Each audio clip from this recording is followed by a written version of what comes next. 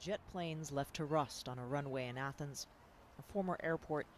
This vast space was converted into an Olympic park more than a decade ago. And now it is home to thousands of refugees stranded in Athens. Laundry lines the entrance to the terminal. Most here are from Afghanistan, but also Pakistan, Iran, and Morocco, barred from crossing the border because they are considered to be from a safe country. While they wait in limbo, this is where the Greek government has placed them until they can find more permanent shelter. I want you to take a look at this. It's almost as though they've preserved it as a kind of a museum or a time capsule. And if you can see up here, they still have some of the signs up. Paris, now boarding, London on time. There's something very surreal about having them camped out at an abandoned airport. Every hour, planes used to leave here for Paris or London, and now all of those refugees want to get to those exact destinations, but they can't. So there's nothing for them to do but to wait.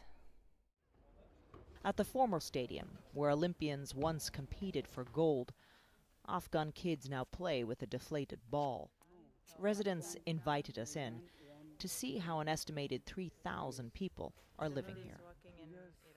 This is a pretty extraordinary scene. We have families sleeping out here in these abandoned buildings, children, mothers. Inside, a sea of gray UN blankets supplemented with thin, padded sleeping mats. There are no beds, only the occasional cot. It took 1 month for Mustafa Saidi to get here from Kabul with his wife and 2 daughters, smuggled in by car and boat. It was so dangerous. Like so many here, he has only one destination in mind. Germany. Why Germany? So Germans accept the refugee. So we decided to go there. But the borders are closed now. So yes, we're praying for God. This is the warehouse of souls the Prime Minister of Greece warned his country would become.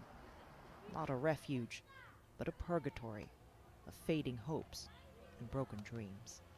Atika Schubert, CNN, at Hellinikon Airport in Athens, Greece.